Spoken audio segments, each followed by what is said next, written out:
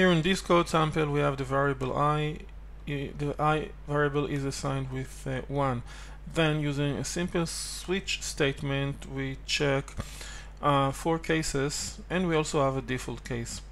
Now if we try to execute this code sample, the output is 1. The first case match, so we get this code executed and 1 is printed to the screen. Now if the value was 2,